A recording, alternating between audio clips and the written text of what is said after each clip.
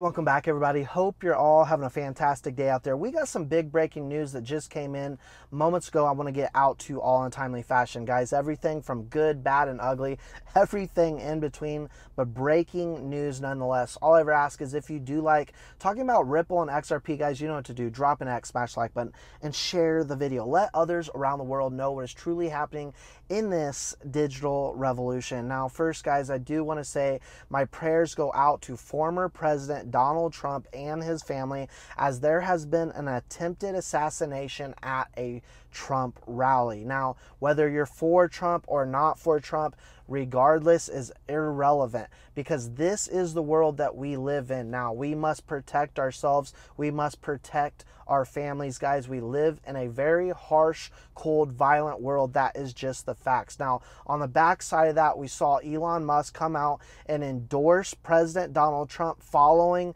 this attack. Also, I'm told that the shooter has been killed. So, with that all being said, prayers go out to Donald Trump. Moving forward, we're seeing a price pump from the market right now. XRP was up about 20% at one point here today. It has lost about half of that, up about 10% at the time of this recording. A lot of people speculating on why it's up. Guys, there is no one single big catalyst for XRP right now and why it is moving. There is a lot of speculation, and I did a video yesterday.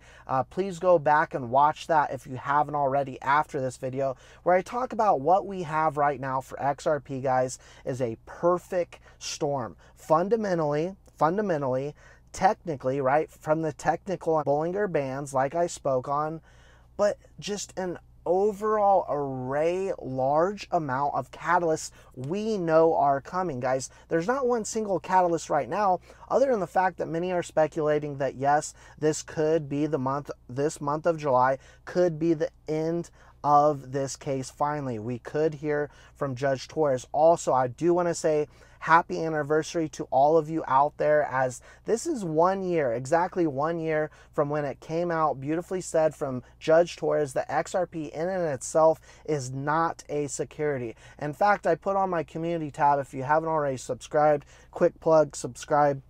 You'll get in on our community tab. I said, shout out to the XRP Army. Your endless strength is unmatched through the good times and the bad. Today, we celebrate our 1 year anniversary, our biggest victory ever, in that XRP is not a security. And that is just it, guys. We go through a lot of hard times, right? We go through bear markets. We go through long slumps where XRP just doesn't seem to be moving. Feels as though it's never going to move. And I said in a video about a week ago, it seems as though a lot of us at this point are just numb, because in our hearts, in our minds, we know where this is going, but it does seem as though it is taking far too long. And it has taken years, guys, but we know what is coming. And that is why, regardless what is thrown at us, whatever FUD comes at us, we are relentless, because we know what is coming. They call it confirmation bias.